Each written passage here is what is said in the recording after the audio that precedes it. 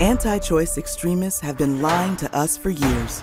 Roe v. Wade, it is an important precedent of the Supreme Court. That doesn't mean that Roe should be overruled. That's the law of the land. I accept the law of the land. Once they were in charge, they took away a woman's constitutional right to an abortion. The U.S. Supreme Court overturned Roe v. Wade. Now, Republican Senate candidate Tiffany Smiley is trying to hide where she stands. I'm pro-life, but I oppose a federal abortion ban.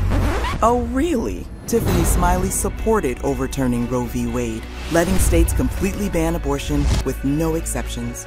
She even supported the Texas law, one of the most extreme, banning abortion before many women even know they're pregnant. Now, Republicans want to ban abortion for the whole country, including Washington state. And Tiffany Smiley could be the deciding vote. She'll say anything to get elected. But we've been misled before. Don't let Tiffany Smiley take away our rights.